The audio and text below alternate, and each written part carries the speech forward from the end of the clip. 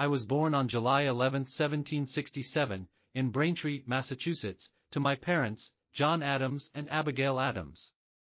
My parents were both very influential figures in American history, and they had a significant impact on my upbringing.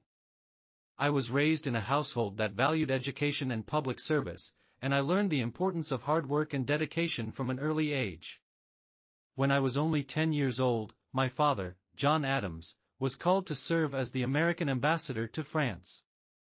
My family and I traveled with him to Europe, and we spent several years living in various countries on the continent. This experience exposed me to a variety of different cultures and languages, and it sparked my lifelong interest in international affairs.